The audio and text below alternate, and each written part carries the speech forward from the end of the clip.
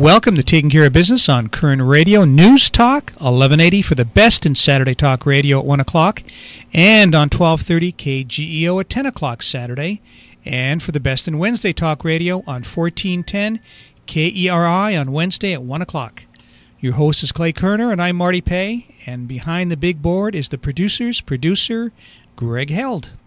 Clay, what a show with Marvin Dean from the current supporters for Home High Speed Rail, and Jeff Taylor from Save Bakersfield Committee.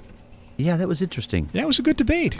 I understand this past Wednesday they had a big deal on High Speed Rail also at the Rice Bowl. Yes, they did. Yes, they did for the whole day. We spent the whole hour on High Speed Rail. It was a pretty good show. But well, that's your opinion. You didn't like it? Well, I liked it, but we're not the ones that really make that decision. Actually, I got a lot of feedback on the show. I got a lot of feedback, a lot of emails, a lot of Facebook. What was your feedback on the show? Most of it was negative on High Speed Rail. But did they like the show? Yeah, people like the show. See, that's all you and I have to be concerned with. Did they like the show? Oh. Are we getting the information out there? I hope so. Speaking of getting information out there, I want to do a little wrap-up on that great debate. Excellent turnout, great speakers talking about the issues. And I wanted to thank all the candidates for being there. They did a very good job. It was an excellent day. Great day. And you, Clay, did a great job. You and the committee did a fantastic job. I just wish that we'd have had twice the audience. We had a great audience, but I wish we would have had twice as many. Well, you always hope for more, but I think what we have, 200, 250 people? About that. But when you go to a place where every candidate that's running for office is there, I mean, you think the people would come. The problem was, I think, a lot of people didn't find out about it, and that was the major problem. Yeah, that's true. That's true. And what really disturbed me a little bit is the Californian didn't even bother to send a reporter. And that was shocking. Well, did you notify the Californian? We did. Okay. Well, that's their mistake. Speaking of great shows, we've got a great lineup today. In the second half, we have an old friend of ours, Doug Johnson, talking about what's going on in the Middle East. But in studio right now, we have one of the candidates at the great debate, Rudy Salas, Democratic candidate for the 32nd Assembly. Rudy, welcome to Taking Care of Business. All right. Thank you, Marty and Clay. Appreciate being here, and thank you for the invitation.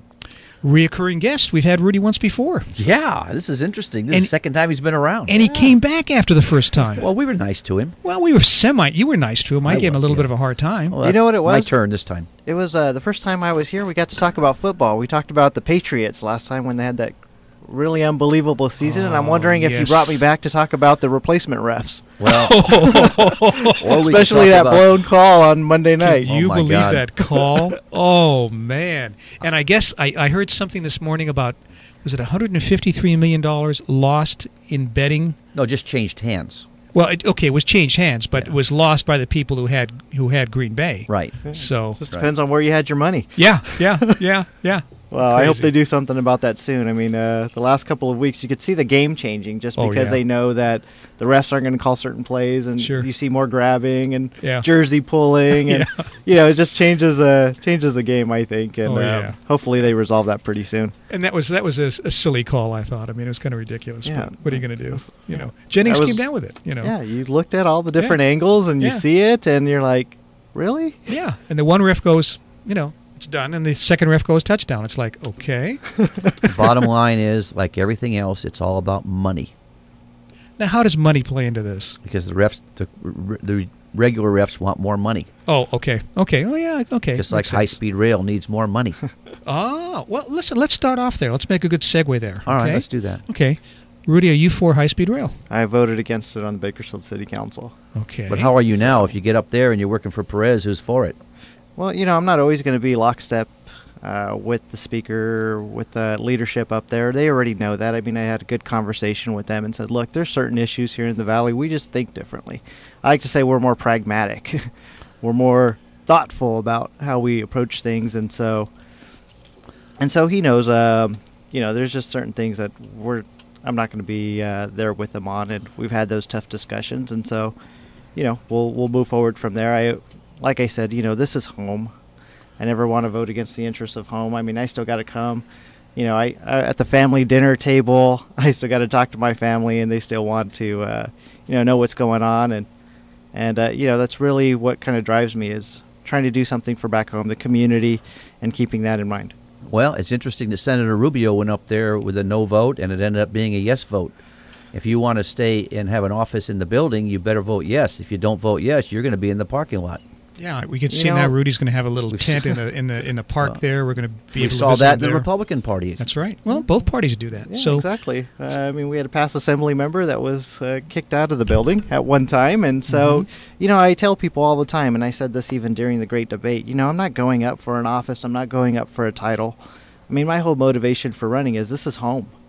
And, Sacramento needs to be fixed, and we need good people to be up there. And had so many people encouraging and telling me that, get up there, Rudy, we need you there.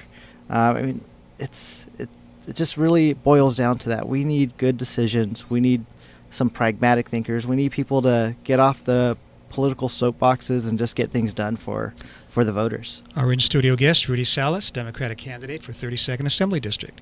So what you're telling us, Rudy, is that if you do get elected and you do all of a sudden, miraculously, you make a decision that's contrary to what you're telling us now, we can have you on the carpet here? I mean, have you on the radio program here?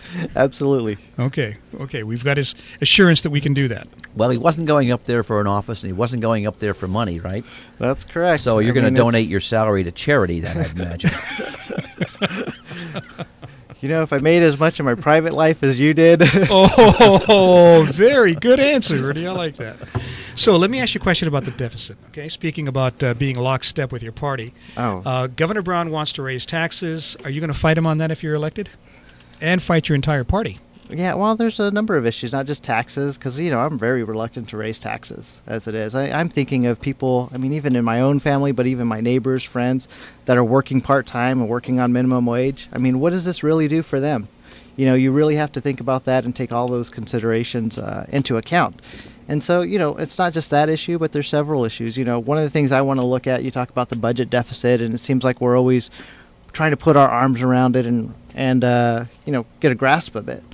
And so, there's a couple of ideas that I had just for the budget, and one of them that I wanted to look at was obviously over in corrections, the Department of Corrections. How many times have we been downtown here in Bakersfield, and we go by the hospital, and you see how many vans from corrections that are out there? You see 2 to 3 prison guards. But that's federally mandated, Rudy. That's not something the state can change. No, but there's a program that we can implement to save a ton of money. It's called telemedicine, and that is something we can do. Right, so if we use that program, we can save millions upon millions every year. Multiply this out over 5 years.